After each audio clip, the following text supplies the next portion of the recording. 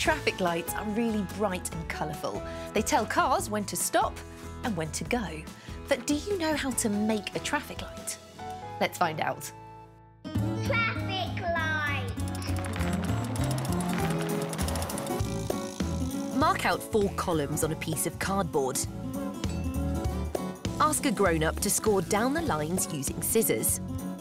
Draw round a cup to make 3 circles in the last column.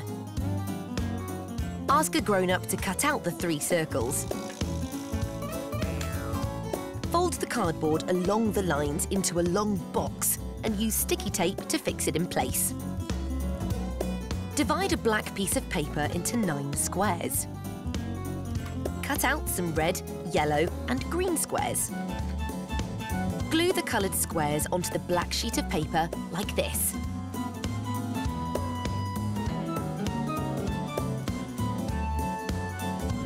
Wrap the paper around a long cardboard tube and stick it down with tape.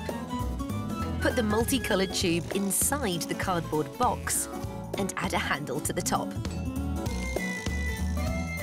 We've made a traffic light. Let's make the racing cars stop. Get ready and go. How brilliant is that?